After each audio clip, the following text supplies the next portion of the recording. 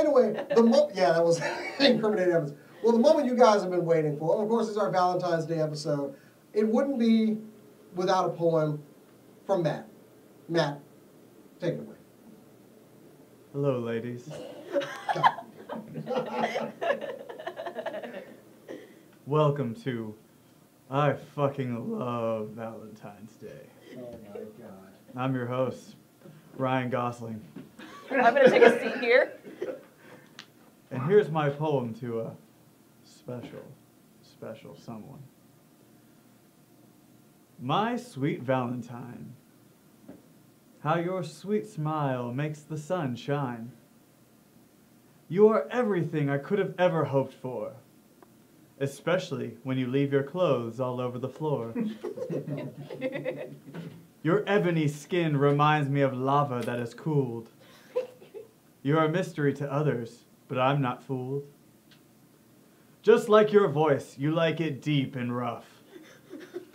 And when things get heavy, I love it when your voice gets rough. Wait a minute. That meant to mean gruff. The smell of beer and cigarettes might seem off-putting to some. What? But their tunes change when they get a look at dat bum. Oh, how this poem makes me throb. For you are my Valentine every day, Rob.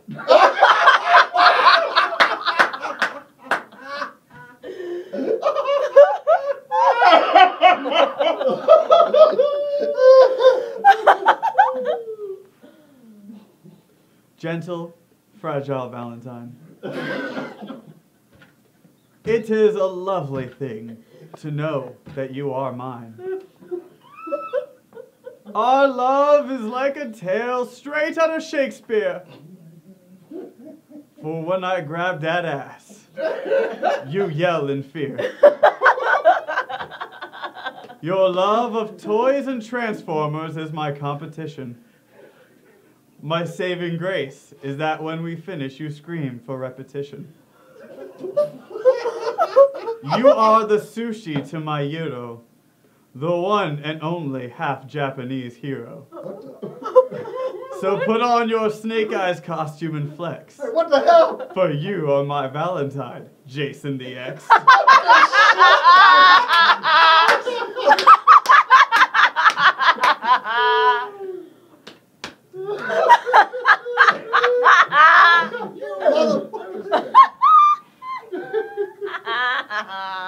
Dear generic, kind Valentine, my girlfriend Alex will kill me if I call you mine.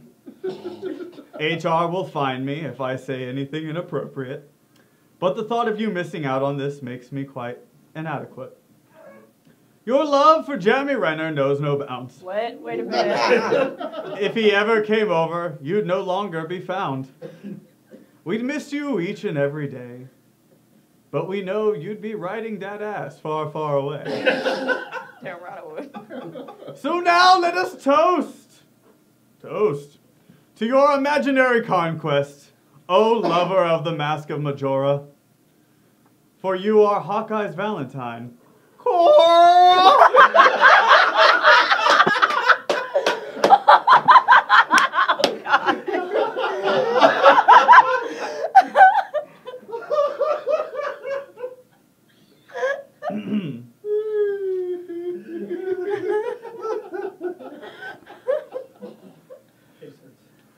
Dear gung-ho dandy Valentine, by George, you're just so fine. I won't say anything about that fanny. Good golly, you're just the best.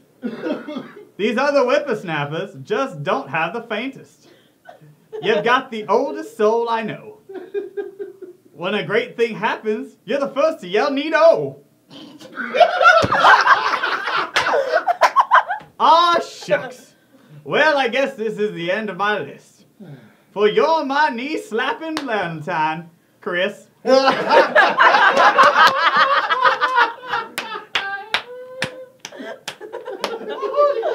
my God.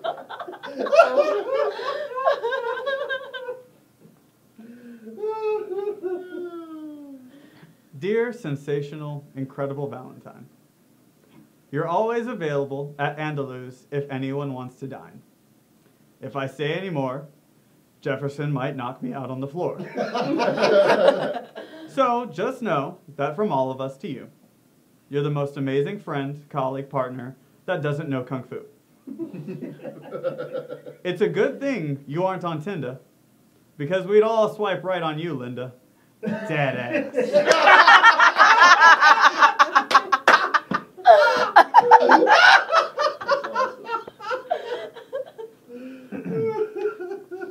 For my final one.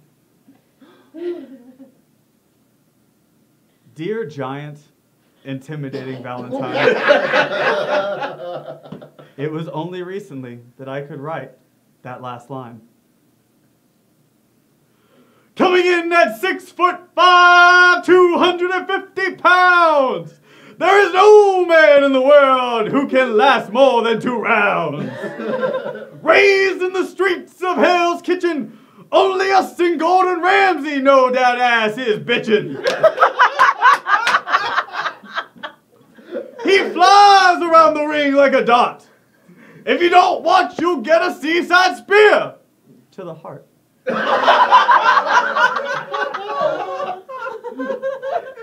He's all one of a kind intern, known across the country from LA to DC. That makes you the most badass Valentine, BC.